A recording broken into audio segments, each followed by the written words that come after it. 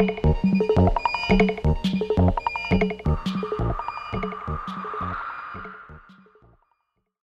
I'm Jad Abumrad. I'm Robert Krulwich. This is RadioLab, and today, do you want to say today? Speed. See, this is a perfect example of what we've been bumping into all hour. Humans are slow. We're just too slow. But now. Yeah, hello. Is this Lene? It is. All right. Now we have a story that should make us all feel a little better. Mm-hmm. Can I just say, I didn't even think this was remotely possible, what we're about to talk about. And the heroine of our story is Lene. Vestergaard Hav. Is that a hyphenate? No, Vestergaard is my middle name. Hav is the last name. And my first name is Lene. So Lene is a physicist at Harvard, and she has done something with speed that is just remarkable. It's the only way to say it. Well, if we sort of step back once. We asked her to walk us through what she does, step by step, because it's totally worth it. We start out with a clump of room temperature sodium. And at room temperature, sodium is actually a nice, shiny metal. Lene and her team, they take the sodium, they put it in an oven and heat it up. Exactly. And as it heats up, atoms in the sodium start to vibrate faster and then faster. And when the temperature gets to around 350 degrees centigrade, the atoms form a vapor. Super high pressure.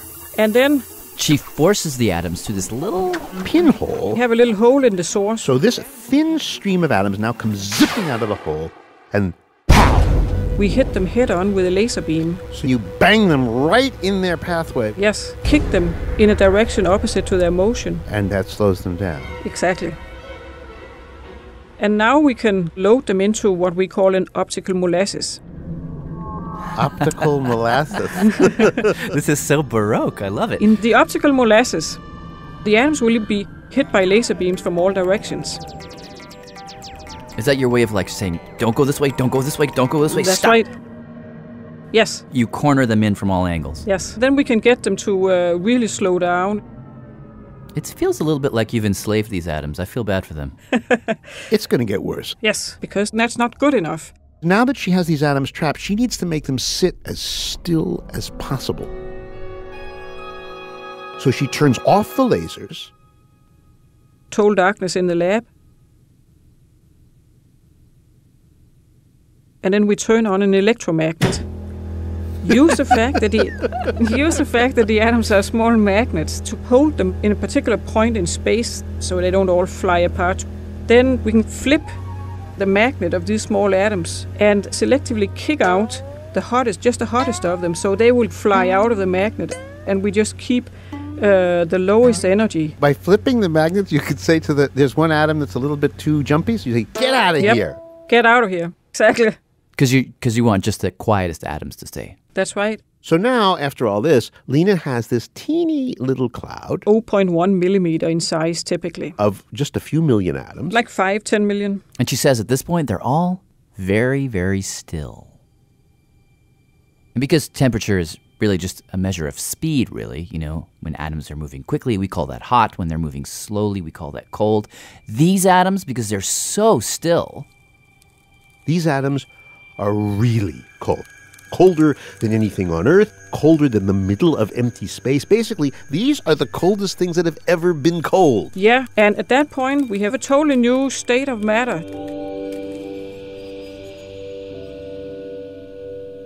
And of course, she was curious about this new state of matter. That's right. I'm a curious lady.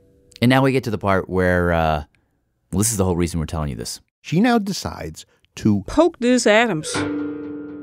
Basically, send a light pulse in. Shoot a beam of light into this cold atom cloud. And see how it reacts. You know, you have a totally...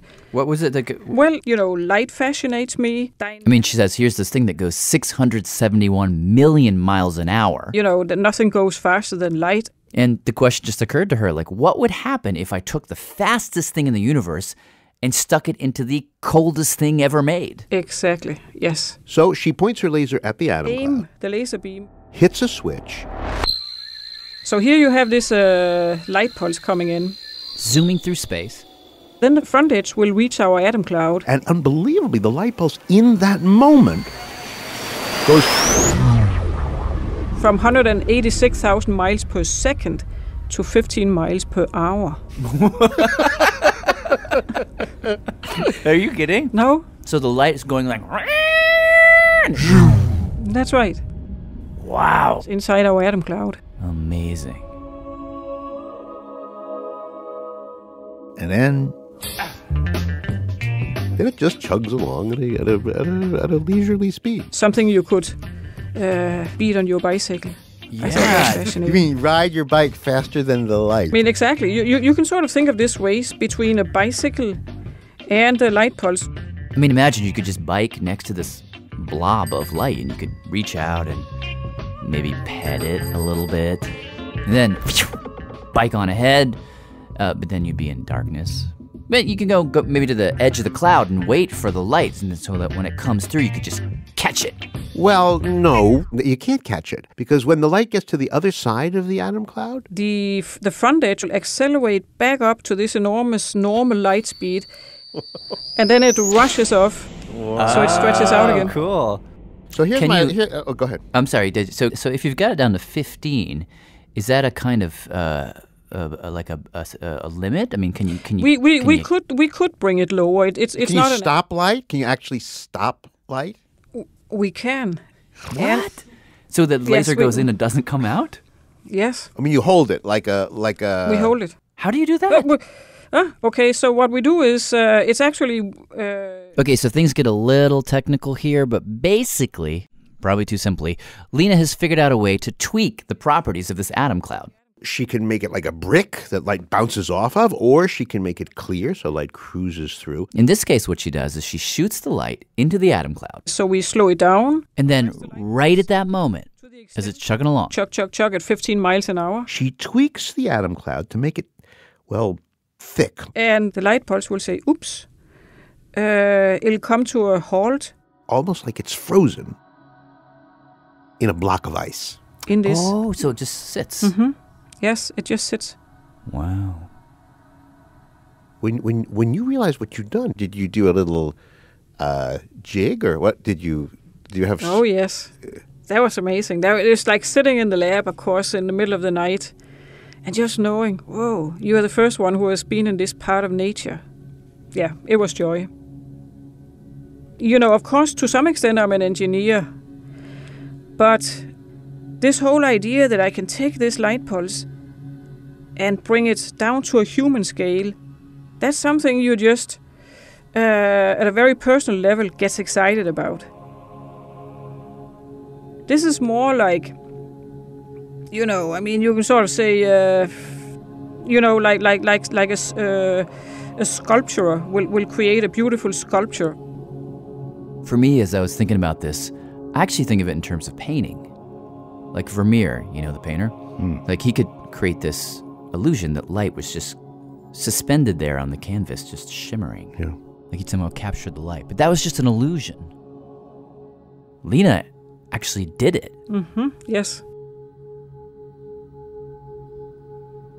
Do you ever wonder, like, you know, after this night, you walk out and into the, well, I imagine next day and the sun is shining and you just look at the light and you think,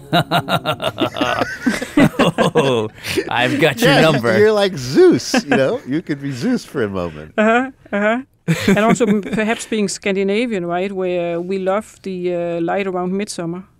Yeah, you have a whole lot of it, or then a whole lot Yes. And a whole yes. lot not. yeah. Yeah. Maybe you could do something about that. Maybe you could Maybe, you know, store the Hold light. it up for the winter time. You could store it up, and then you could unleash the Yes. cloud, and suddenly there would be sunshine when there was when there was darkness. So save it for the winter time. Yes. Yeah. Well, we've been doing this for a number of years, is but pretty this is one of the freaking more cool. remarkable conversations we've Amazing. ever had. Thank you very much. This Thank is you. wonderful. Yeah, it really is. But you didn't get to the real important stuff. though. Wait, What? So we can play a trick. The trick is we can stop and extinguish a light pulse in one part of space and revive it in a totally different location. You mean you can transport it? Transport it? Yeah. At this point, we were like, what weird-ass science fiction movie did we just slip into? Lena says when the light hit those atoms back in her cloud there, The light pulse cloud will create a little imprint in the atoms. It's like if you were to punch soft clay with your hand, and then you could see the imprint of your knuckles there in the clay? That's what happens when the light hits those atoms. The light pulse will change the atoms a little bit. That's how it imprints its information in the atoms. And according to Lene, that imprint, it's like a physical impression of the light. All the information about the light, its frequency, energy, whatever. All that stuff is copied. In the atoms. So there's shadow of light? I mean, what does that mean? It's a shadow of light, yes. And now we can pull that imprint out. So now what we have out in free space is a perfect matter copy. You mean like physical matter? Yes. And then we can move that around. We can put it on the shelf, or we can move it around. We can squish it, and then we can take it over. She says if she wants to, she can then make a few tweaks to the cloud. Then the light pulse will come back to life, propagate slowly through the cloud, and then exit and speed back up. So you could store, I mean, if you were President Obama and you said, I would like to put the light around me right now in a time capsule for later generations to experience, he could take it using your process, put it in an archive somewhere, and then put it in a bottle. And 1,000 years later, they would know the light that surrounded him. Yes. No. That's what she just said. No, I know she is. Yeah, how would you know the difference? Light is the same. How do you know? Oh, that's the same light. Well, it's contained in my matter copy that preserves the information. So when the new light turns on, it identically copies the light from before in a way that makes it as specific as saying that's Mary Kay Jones again, or whatever. Yes, that's right. Oh man. I've also wondered about, because we could, in our lab in Cambridge, we could send a light pulse in, stop it, extinguish it, make our little matter copy, put it in a bottle. I could put it in a suitcase, say bring it to Copenhagen, turn it into light. But I've thought about also, how do I get that bottle through security in the airport? What would it look like? Would it just be a bottle full of emptiness? It would be a vacuum, but there would be a little clump of atoms in there. Well, it would have to be less than 3 ounces of atoms, or they would have... Well, it's much less than 3 ounces. Yeah, you could just walk through the airport. You got no problem there. Okay. Yeah. Or you can open it and be like, you want to see something cool? Pew! Blind him. And then... That would probably be also against the law. Yes. How am I going to get my light through security?